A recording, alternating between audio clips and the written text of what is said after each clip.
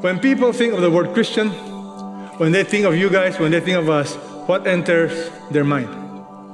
Because the world has ideas about Christian, and many times they don't really represent us. But we have misrepresented Christ. So when they think of the word Christian, they probably think of what? You don't smoke, you don't drink, you don't do certain things, but what should we be known for? We oftentimes don't realize how important it is to have discipline in doing what God said again and again. We want to do big things, having big faith. We want to have big church. We want to have big dreams, achieve big things from God without developing our faith first. It is just impossible.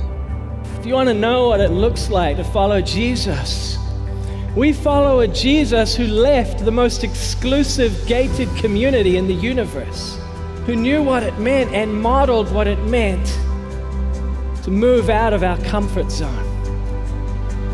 What I find fascinating is that Jesus did not come to earth in the way that I would have come to earth. Jesus did not come to earth as a president or a king. He did not come to earth as a powerful CEO. In fact, Jesus came to earth as one of the most vulnerable people you could possibly imagine.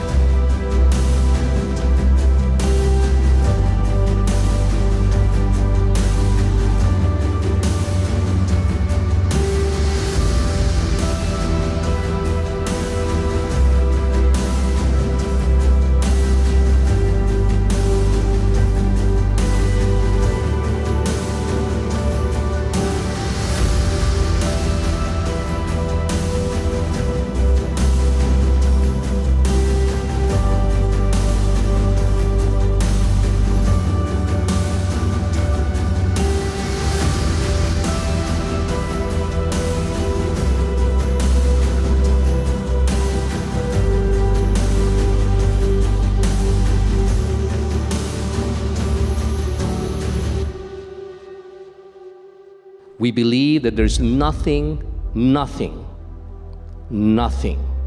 that we do that we can fulfill in the right way apart from being empowered by the Holy Spirit. The Holy Spirit is your answer to these. The Holy Spirit is not your accuser, He's your counselor. That word is the word parakletos, the Greek word for counselor, for advocate, for lawyer. He's the one that if you were discerning enough and quiet enough in your spirit to take little steps daily to hear Him remind you your sins have been paid for in Jesus Christ. And if you really think about it, the biggest churches, the most influential churches, the churches that are growing so that they can hardly contain them in their buildings, are churches that have all those things. They are evangelical, they're missions-minded, they give place to the Holy Spirit. Jesus is central. They're small group churches. They're churches that have vibrant ministry. But I believe that God is restoring one thing to the church, one more thing to the church right now, and that's an understanding of our holistic ministry as a servant church to the community. And I want to say to you that I passionately believe that the churches that are going to change their world are churches that have all of those components. And the component that God is bringing back right now is the understanding of holistic servanthood ministry. The same way the Church of God is called by Him to build bridges in some of those impossible places of the world. And the strongest bridges are the ones that take generations to build. But will we be able to work together long enough to build something permanent? To build something lasting, to build something that doesn't just start off well and then fall apart in the next generation, but something that actually gets stronger and stronger and more powerful and more rooted and more capacity, able to carry more people through to life.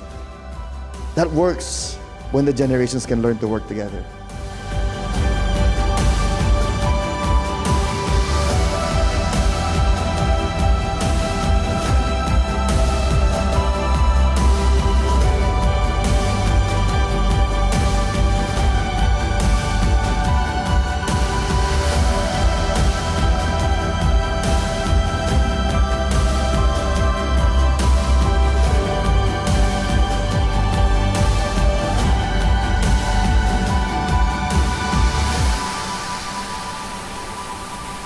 morning, everyone. Welcome to Lead 2018. Are we excited to be here?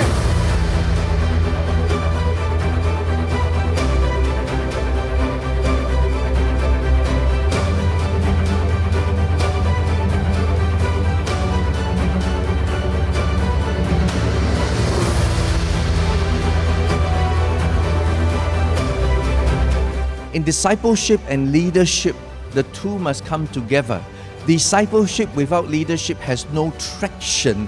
Leadership without discipleship has no vision. If you lead without discipleship as the core mission of the church, you have lost your vision as to what's really congruently important to the church. But if you have discipleship in your heart, but you don't have this leadership in your church, it has no traction, it can't move. So discipleship without leadership has no traction. Leadership without discipleship has no vision. We need to marry the two together.